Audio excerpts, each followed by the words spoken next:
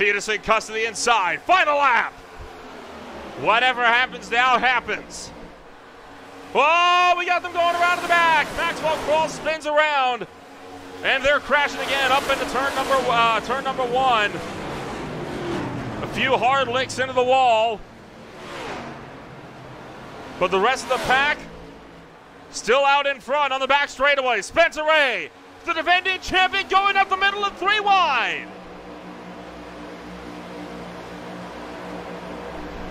Gage Taft trying to hang on. Sean Bounty backing up, setting up a run. He's going to look high. Grinnell going to look low. Taft can't block both. Coming down to it, Taft is turned into the grass. The field crashes, but Taft takes the win.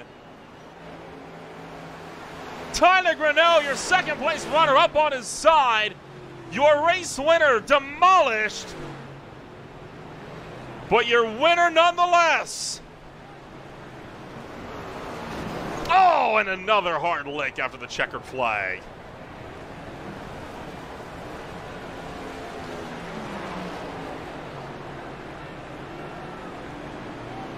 Take a look coming down to the checkered flag. Tyler Grinnell tried to look low. Taft couldn't block both lanes, and he made a decision too late, got turned. It didn't matter, though. He had the gap to make it happen. And in the grass, he takes the win by the smallest of margins. The rest of the field is destroyed. Grinnell gets kicked up on his side as the field crashed big time across the start-finish line.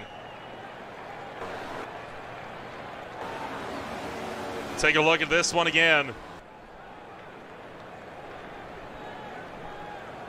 As it came down to it, Taft slid it out. And take a look at how close this victory was. It was under 100th of a second, only by a few thou.